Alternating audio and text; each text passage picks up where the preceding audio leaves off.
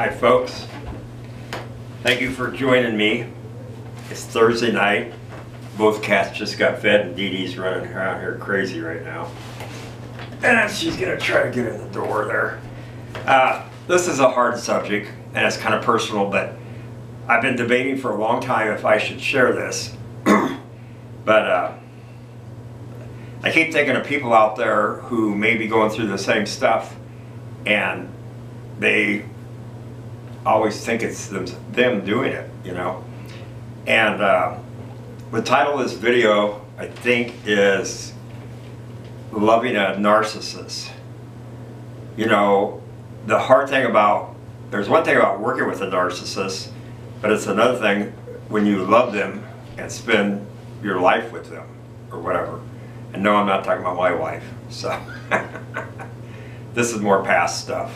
And it wasn't until about a year ago when I was explained, a good friend of mine explained to me, when I was telling her what situations I was facing, what a narcissist was.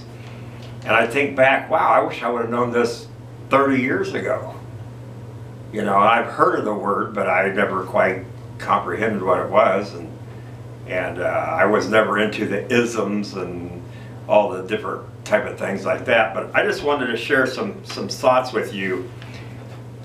A narcissist, basically, I'm going to go through some of the things here. A narcissist is somebody who gets into your head. And in the last months, or if not almost a year now, I have been on what they call end of contact. And I've just purposed not to contact them. If they want to visit with me, that is perfectly fine. But when things have always been one-sided, see, a narcissist, from what I understand, is somebody who you can never please them. You can never say what they want you to hear. You're never good enough. You've always got to cater to them. And if they do show interest in you or try to help you, then you owe them. See? And many times I can remember driving home with my wife and my kids, asking her, what in the world did I do to deserve that? What did I say or do? And she would say, you just simply didn't answer their questions with what they wanted to hear. Or if they're in a good mood and you weren't in a good enough mood, then they criticized you or told you to smile, told you to sit up straight, told you to this and that. They're always trying to conform you to their image.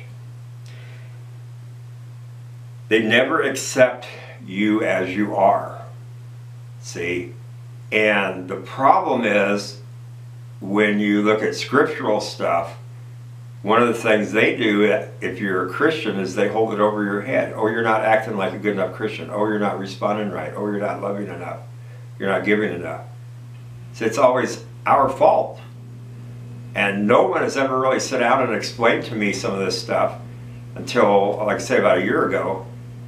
And then it helped me to see some of this. They may tell you to do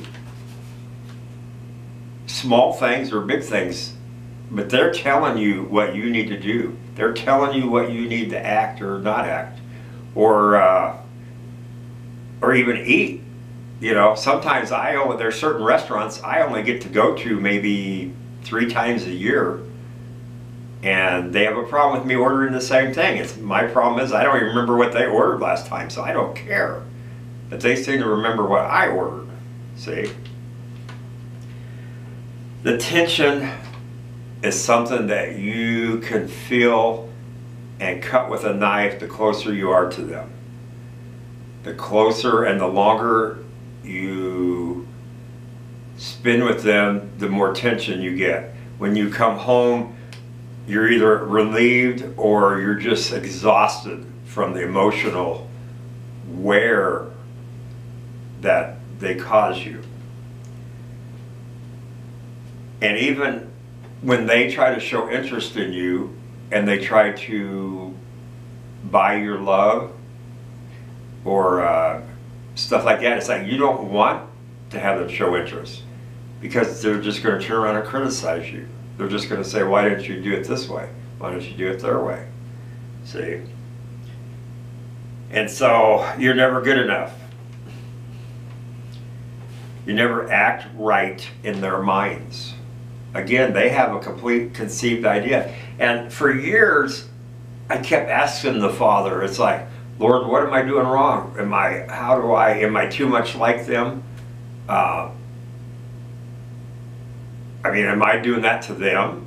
Why are they the only people that I react to this? I have a business. I've been in multiple churches, on multiple boards, on different things. And it's like, okay, why do I get this from those particular people, loved ones, but I don't get it from other people? And they might even say the same thing. But see, they don't have the same expectations. Recently, what sparked this is I got a non-birthday card that had some old letters that I didn't know was even kept back in '83, before I got married, when I was trying to work on relationships with the parties involved. And so basically, I decided that that little reply to the letter was not humorous. It was a guilt trip. They're trying to guilt me into this. See, it's your fault. You've been trying to have a relationship and you just keep screwing it up.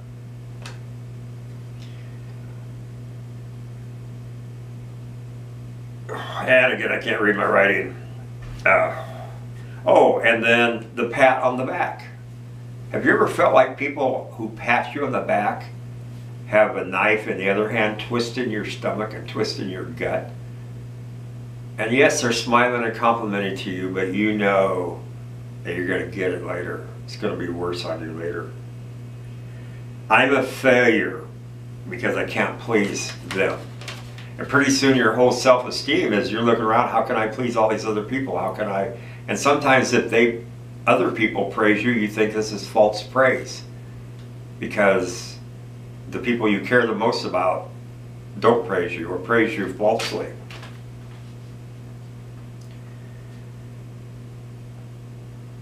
They will even issue instructions and tell you how you should act and do things. I think I kind of covered that.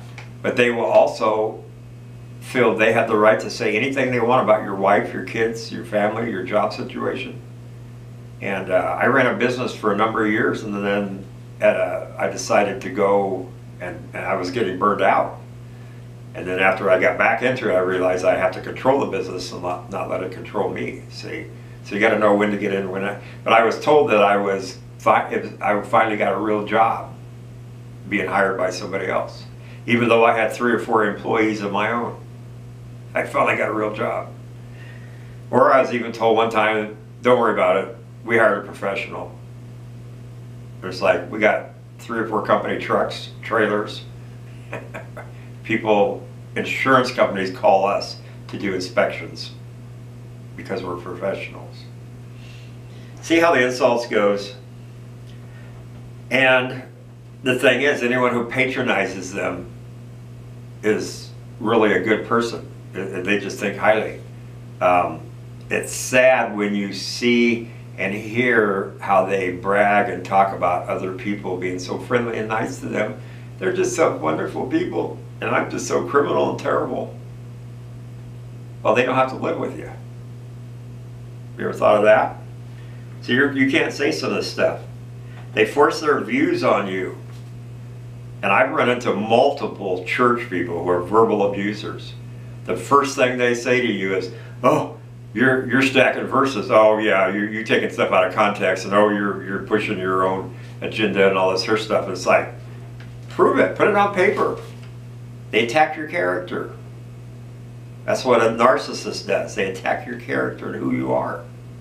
Same with, they're usually verbal abusers, verbal manipulators. Then you're criticizing yourself. Am I a narcissist? Am I like them? Do I do that to other people?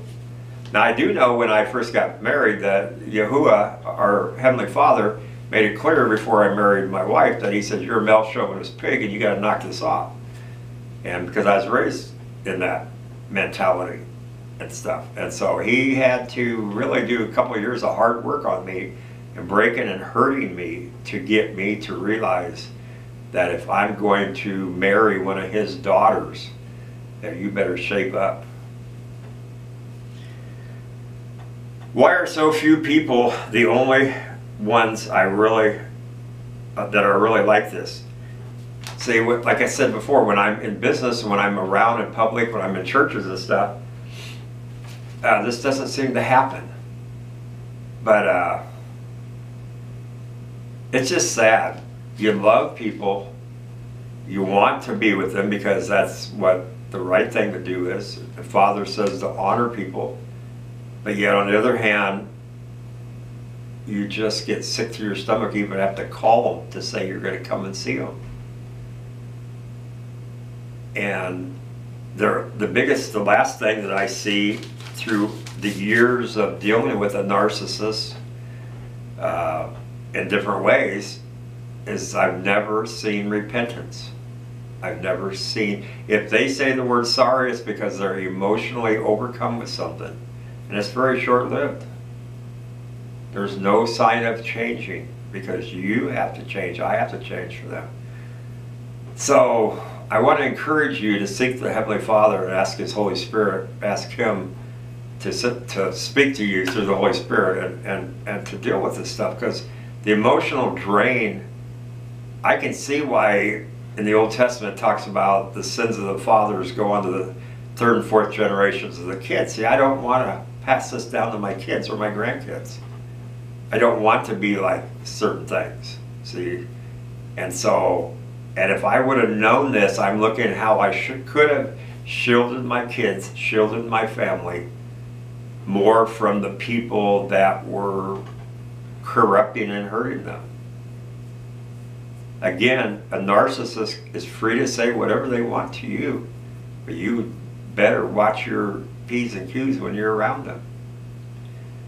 So I want to encourage you people that we got to take a stand. Obedience to the Father. I don't know if this is really applicable or not, but Yeshua did not take any stuff off of the Pharisees. He didn't take stuff off of people. He just gave it right back to them sometimes. And yes, I know he's got the Spirit of the Father giving him wisdom and guidance and all that stuff, and we should have the same thing, but I just wanted to encourage you. Sometimes sharing your feelings with other people, I can see why counseling classes are good. I never wanted to be a counselor because I get depressed when I hear other people's problems and stuff. So, Heavenly Father, I'm so glad that you are continuously, I just feel like I'm being burned in the fire in many different areas. And I want to conform to your ways and to submit to you and be humble and to honor you. And I also want to warn my brothers and sisters out there who maybe have their own struggles and maybe never even thought of this, Father. Wow, to me it's been a game changer. Because, Father, I want to glorify you, and I don't want to be controlled by other people or by man. I want to be submissive to your Spirit. This is just another form of people trying to control us, Lord. Help me, Lord, to take a stand. Help people out there to take a stand. We want to be humble, but what is it? We have to be bold as something, or soft as doves, and bold, sharp as serpents. I've never understood some of that stuff, but thank you in Yeshua's name. Amen.